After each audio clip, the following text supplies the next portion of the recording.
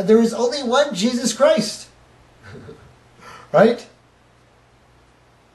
And He is the rightful ruler of the earth after the time of unveiling, when all of the earth knows the truth.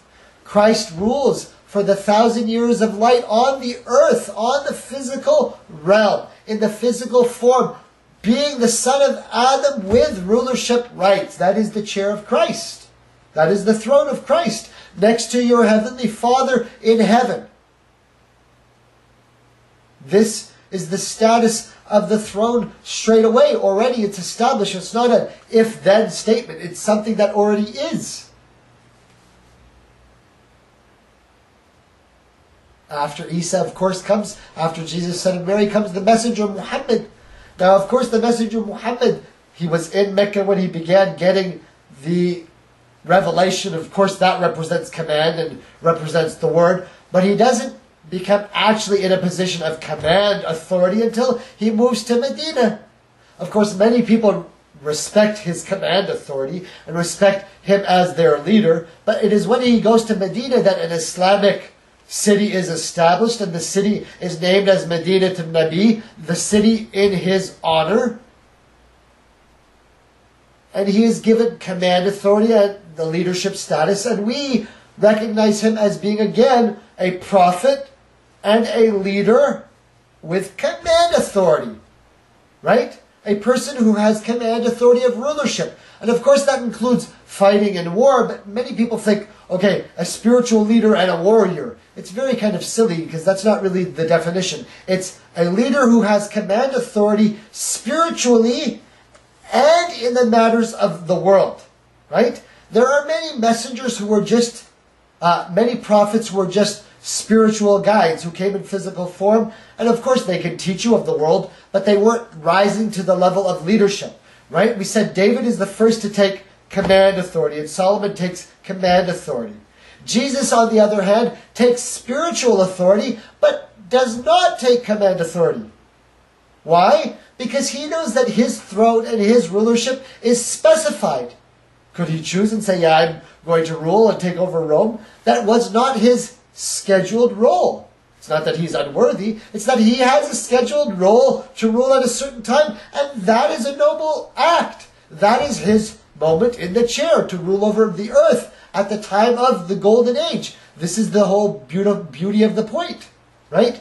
That is what he wanted to have happen, right? Everybody has their own schedule specifically. Now the prophet, of course, leads and rules for as long as he rules, but when it comes to the chair, of course, we think he doesn't rule in the system of a chair as a king or a kingdom. As a matter of fact, we all know the very rulership of the messenger is what?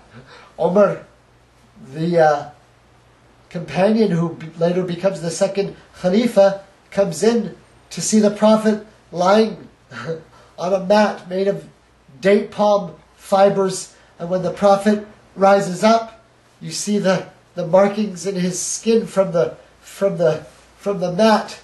And Omar is crying and he says, "O Messenger of Allah, these other false rulers and kings of the Khosros and the Persians and the Romans, they are enjoying treasures and royalty and thrones and all kinds of worldly treasures, and I see you, O Messenger, lying here on a mat, just ruining your very skin." And he's crying at the sadness of it, and the Messenger is reminding Omar that isn't it enough that they have all these treasures of this world and we don't have these treasures of this world, but we have the heavenly kingdoms.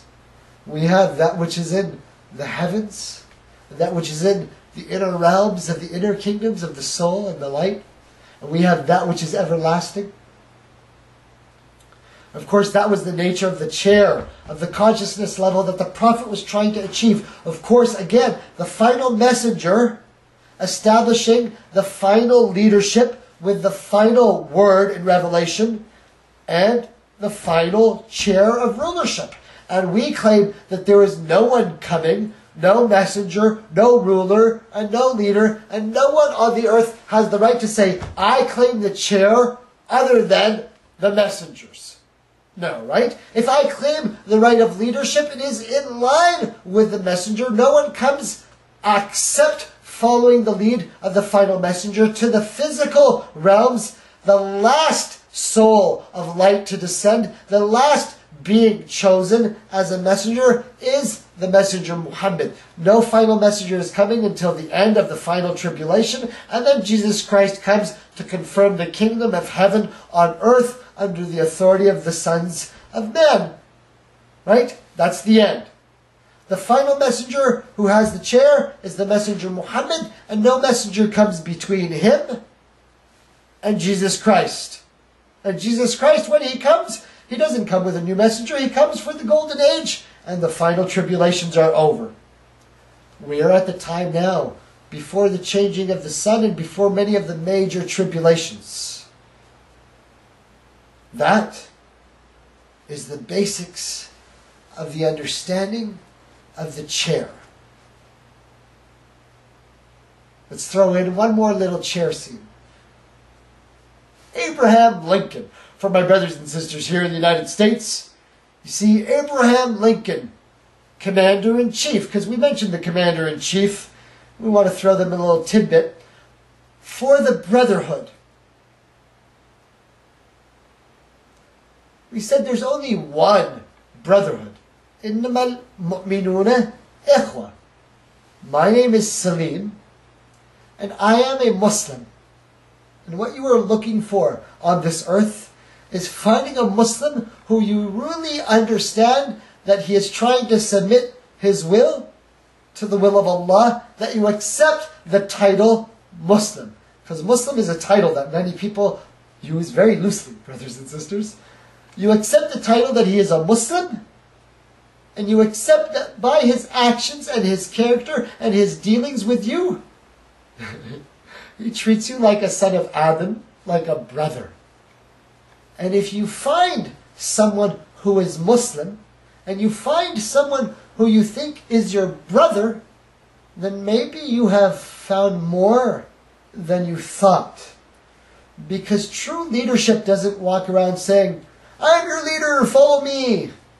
I am a speaker. I am the leader. I am the spokesman for this or that. But you're looking for someone from the Muslims who is from the Brotherhood. Well, there's only one Brotherhood, brothers and sisters. Those souls who remember who their Creator is, and those souls who do not. And those souls who remember who their Creator is and that they are the sons and daughters of Adam, they are from one family. They are one brotherhood. And they are not the enemies of each other. Our enemies are out there. They're unseen. And we are not afraid of them, brothers and sisters. We are aware fully.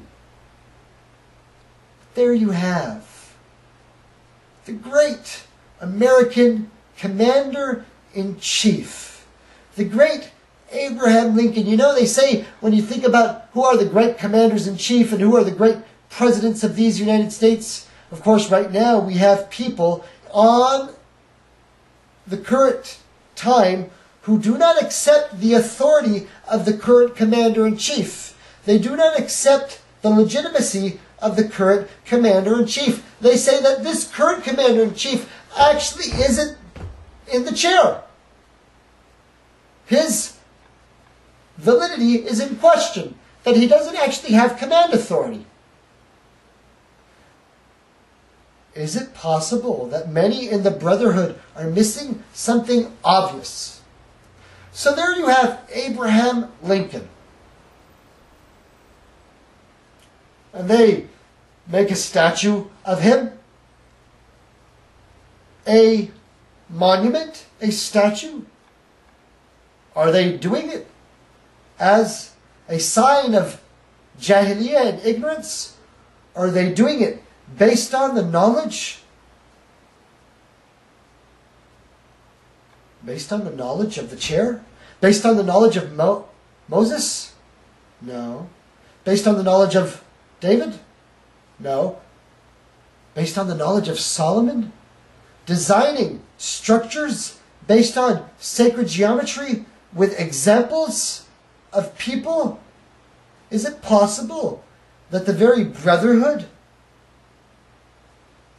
who make things and are master masons in America are the same brotherhood of the Muslims?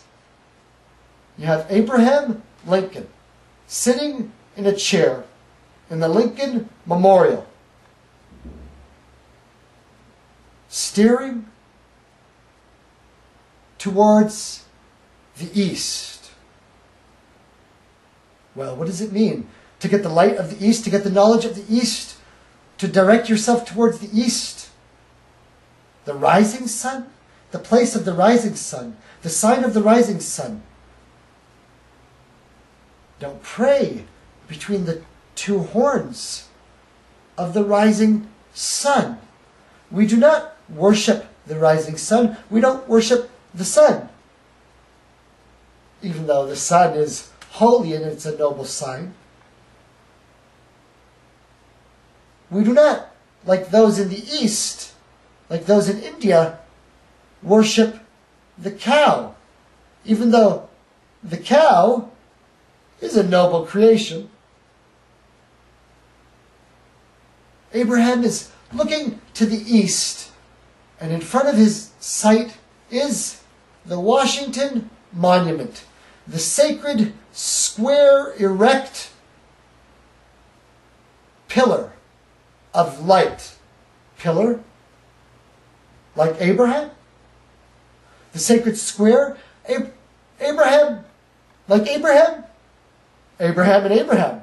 Square, square. Abraham is looking at the sacred square, the reflecting pool, water, and then behind the sacred square, the sacred monument, with a capstone, a pyramid, like a lion in Egypt. Abraham Lincoln sitting on a chair with authority like a lion, overlooking the sacred monument, with a pyramid on top, the sacred square, based on a Masonic pattern.